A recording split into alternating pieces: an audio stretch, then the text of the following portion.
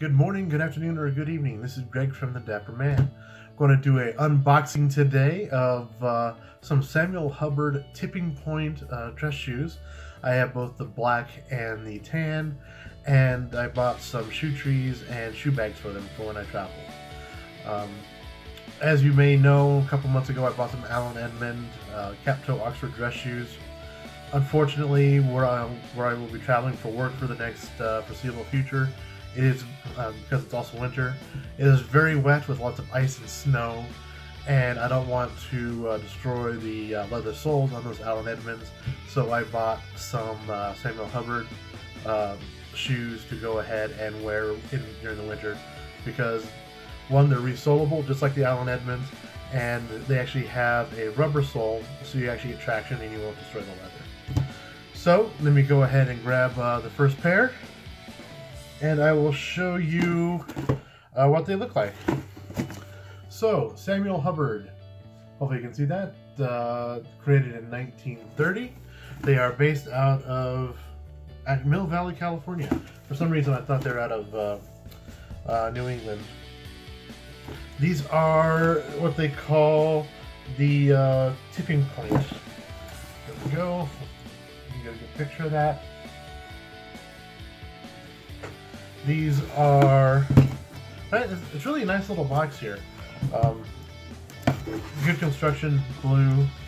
When you open it up, let's see if I can get this turned around and actually get a picture of it for the camera. Has a bit of a story in there for you to go ahead and read about the company.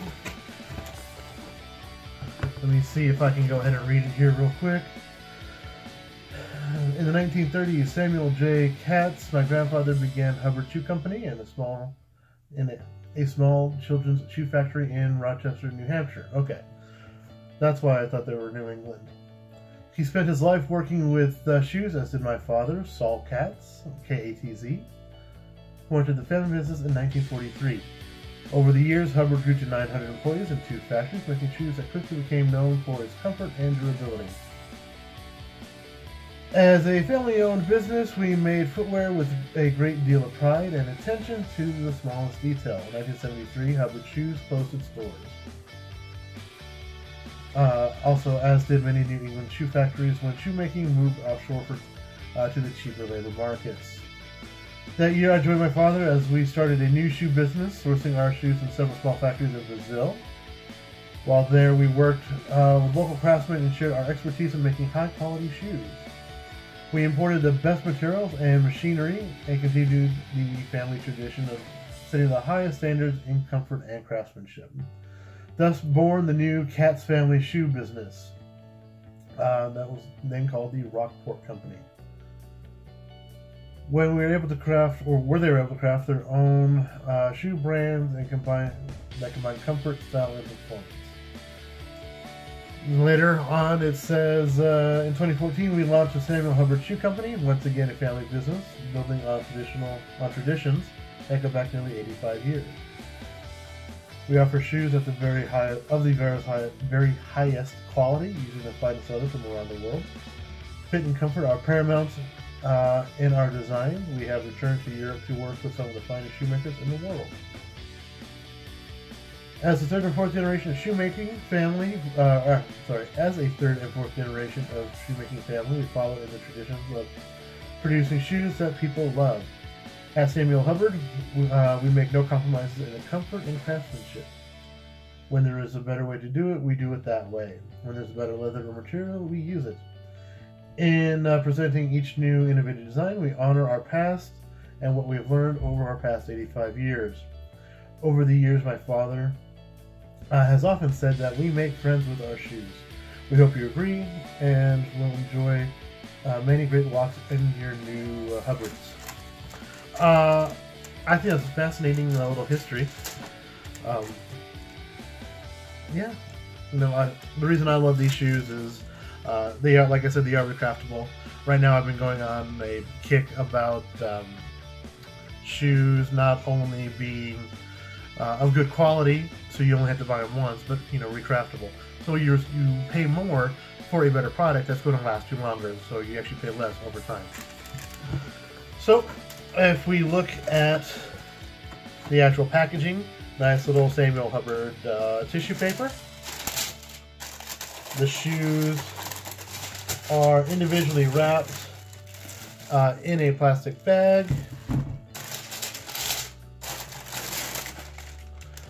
And of course, there's the other one. So let me go ahead and take the first one out of the bag. I'll go ahead and show it to you, and then we'll move on to the other pair. So, here we go. As you can see, this is not really an Oxford, it's more of it's actually a Brogue. A little bit of a wingtip design, hopefully we can actually kind of see that. There we go. Get a little bit of a reflection there. This does use, I believe it is an Oxford welt. Let me get the stuffing out of there. Toss that over to the side for now. As you can see, it is, like I said, a rubber sole. It is what they call a Vibram sole, and it is a leather interior. And they actually have removable Samuel Hubbard insoles with triple density or triple memory foam for comfort. I have a pair of their Chelsea boots. I think they call them 24x7. I love them. They're fantastic. They're extremely comfortable. That's why I went ahead and purchased these. And like I said, I needed something with the rubber sole. That way I don't destroy them walking through the rain and crappy streets of New England while I'm working there. So there's that. I actually bought two pair. I bought the black, and let me open the other one here real quick. And I bought the tan or brown. The reason I did that, here, let me take it out of the bag again, so we can see them. It'll be easier to see a lot of the broguing and the detail on the brown. So here we go. As you can see, nice little wingtip design. Same thing, has the rubber sole. You can, like I said, you can get these resoled. It's called a Vibram sole. It's really, really nice leather. Like I said, the reason I bought two pair is one because it's winter and I didn't want to destroy my brand new Allen Edmonds. But I got the brown. These are more casual because of the broguing and the wingtip design. They're more of a casual shoe. So you can use these with a suit if you don't want to go full dress up. You can also wear these with jeans, and it'll look fine. So there we go. We have the Allen Edmonds Tipping Point in brown and black. And to protect these, when I'm not actually wearing them, they will actually go back in the box. They're boxes. But I also bought something else here real quick. 1 second. Okay, I'm back. Sorry about that. I went on Amazon. I bought some foot fitters. These are, here, let me just open it up so I'll show you. This is a shoe bag. Here we go. It's a nice quality, nice soft shoe bag. And shoe trees. Let me open these. There we go. I bought these so that when I'm not wearing them, I can put them in the shoes, and they will help take care of the shoes. You may ask, why do you need shoe trees? For a couple different reasons. One, if you don't wear shoes for a while, they kind of start shrinking, and just start contracting. So you put this in there to help keep the shape. Also, this helps absorb any moisture in the shoe as you take them off, because moisture is the death of leather. So you put this in the shoe when you're not wearing it. Excuse me. And it just helps protect the shoe, keeps it from shrinking, helps absorb all the moisture, and you're good to go there. And when you're traveling, or when you're storing them, you want to put them in a bag I usually actually recommend what Alan Edmond does. It's one shoe per bag. This looks like it's just one bag for both shoes. I'll probably, actually I will end up buying another set of bags. That way it's just one per shoe. Put the shoes in there, then put both bags in this bag, and then put them in the box for storage.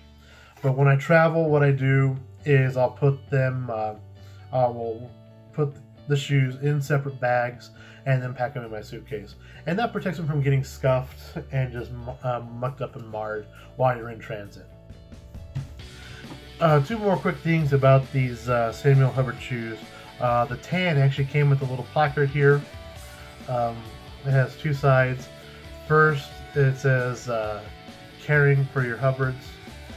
And to take care of your Hubbard shoes, you can use one of two methods. If you prefer the shoes to go towards a darker shade, more brown, simply use a brown paste wax. If you want to preserve the high and low of the tones, we recommend using a neutral wax. Either way, your Hubbards will have a distinctive and rich look that will complement your wardrobe. And on the back, it says Hubbard Hand Finishes. These Hubbard shoes are finished with a rich hand-rubbed patina. Our craftsmen start with a pristine, unfinished piece of leather, adding color and finish after the shoes are made. This gives the leather a distinctive character, with color variations found only on the most expensive handmade shoes. Because each piece of leather is unique, shoes will vary slightly in coloration, due to the way the antiquing takes to the surface. And that again only came in the tan and not the black. Black, you just use a cream polish. On the back of the box, there's all sorts of information about the shoes.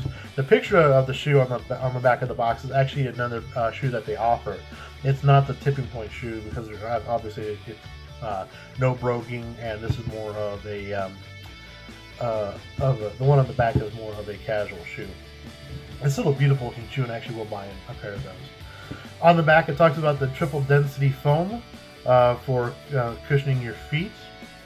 It has a padded collar, which means no hard points when where the shoe contacts the feet. Leather-lined and softly padded tongue. The rich glove leather lining from heel to toe reduces internal friction. It has a soft grain full leather upper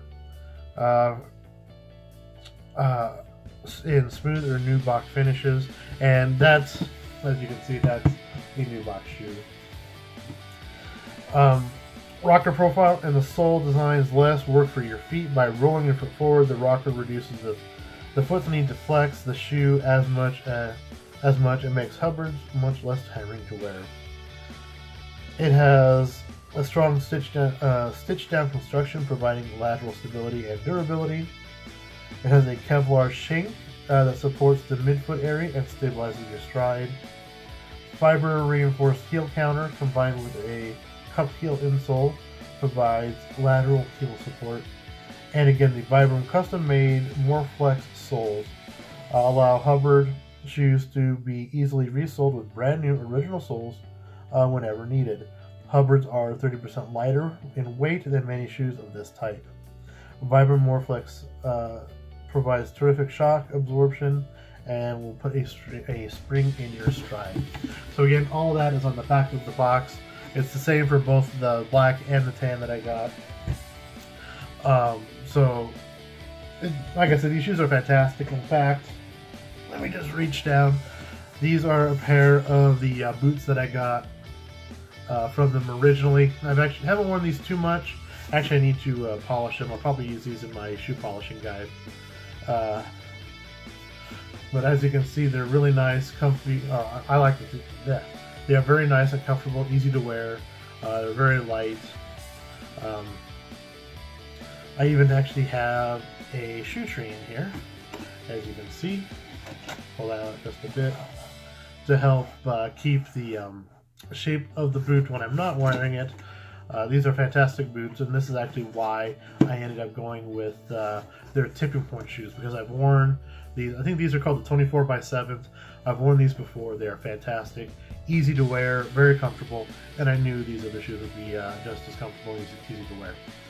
Well, that's all for now. I'll actually be doing a beard review video here in just a few moments, but I hope you like this unboxing of my Samuel Hubbard Tipping Point shoes in brown and black. If you have any questions about them, please let me know. You can go to SamuelHubbard.com, SamuelHubbard.com, and find their shoes. I hope you like them. Check them out. I know I'm going to love them. I'll go ahead and do a review here in a couple weeks where I review both my Allen Edmonds and my Samuel Hubbards, and I'll talk some more about the shoes at that point. Well, I hope you enjoyed this video. Please give us a thumbs up, give us a like, subscribe to our channel. You can find us on Facebook, Twitter, and Pinterest at the Dapper Man US, and on our website, which is still under construction while I make some updates, thedapperman.com. I apologize, dapperman.com. So I hope you have a fantastic day, and we'll talk to you soon. Bye.